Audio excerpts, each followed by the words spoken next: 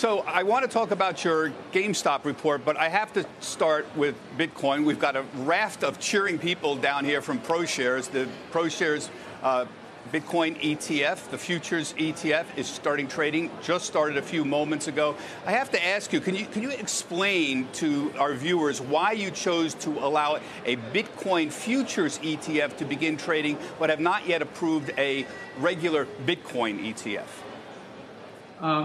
Bob, thank you for that question.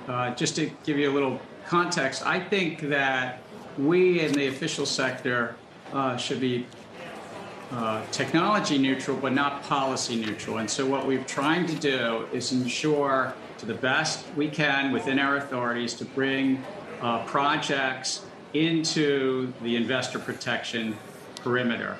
And so what you just mentioned, Bitcoin futures have been overseen by our sibling agency, the Commodity Futures Trading Commission, which I was once honored and proud to serve there.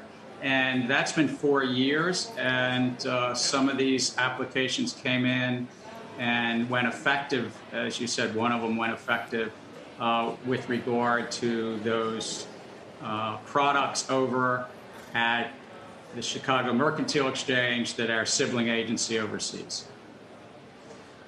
I think the important thing here is you've made it clear in the past that this does not have some of the concerns that approving a full Bitcoin ETF would have. You don't have people breaking into exchanges, for example. You don't have problems with fraud or manipulation. Was that a factor? It seems that that was a factor in the fact that you went ahead and allowed the Bitcoin futures ETF. You don't have those particular problems here.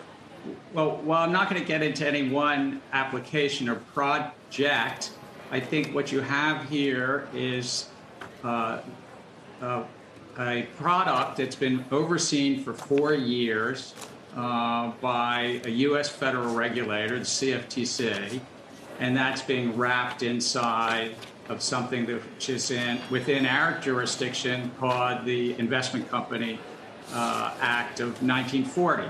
So we have some ability to bring it inside of investor protection. It's still a highly speculative asset class, and listeners should understand that underneath this, it still has that same aspect of volatility and speculation.